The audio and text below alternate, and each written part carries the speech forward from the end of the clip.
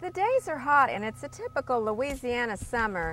The kids are out of school, bored, and about to drive you nuts. It sounds like the right time to take them fishing. Susan, that's right. When the weather is hot is when you can have the time of your life catching fish such as brim and goggle eye. And you don't need a lot of tackle or a boat to do it. Fancy rods and reels aren't necessary. A simple and inexpensive cane pole with line, cork, weight, and hook is really all you need. Or you may prefer a light spinning or spin cast rod and reel. Getting bait is the easy part. Let the kids go dig worms in the backyard or chase wild crickets in the grass. This only adds to the fun of going fishing.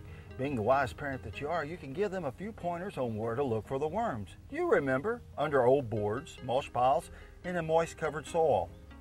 Now, where do you take them brim fishing, especially if you don't own a boat? We have two outstanding area state parks with good bank fishing, Sam Houston State Park in Moss Bluff on the Houston River and Niblets Bluff near Vinton on the Sabine River. There's excellent bank fishing at Lacassine National Wildlife Refuge near Hayes, Louisiana. But just about any body of fresh water will hold brim, and one of my favorites is small farm ponds. Here are a couple of tackle tips. First, don't use fishing line over 10 pounds. Use small, light split-shot weights, and last, don't use a hook that is too big. A number 4 long shank cricket hook is perfect. With your Out to Report, I'm Susan. And I'm Maurice.